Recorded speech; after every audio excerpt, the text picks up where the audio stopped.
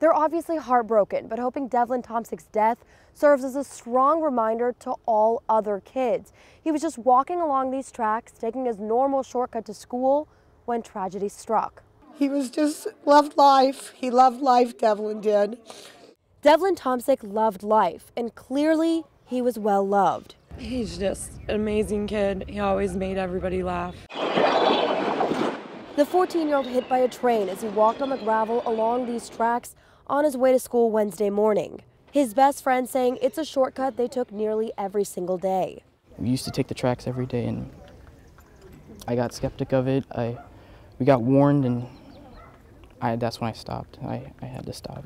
He stopped, but Devlin didn't. Police say he was walking with both of his earbuds in, listening to music when the train hit him from behind. He never heard the horn. You know, something so simple as carefree as walking down, walking to school with your earbuds on. You know, your earbuds really should be used in the house. His aunt telling us she hopes his friends and others don't walk away from this tragedy without a lesson learned. You have to pay attention to what's going on around you. Just days away from turning 15, Devlin was the oldest of 4 kids. He was good to his little brothers and sisters. He was always helping them out. His family says they were right in the middle of planning a surprise party for him. This is a very unfortunate accident, very unfortunate. It's been touched all of us, and it will touch us for the rest of our lives.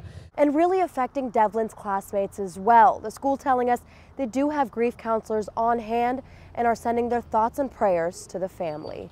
In Ashtabula, Homa Bash, News Channel 5.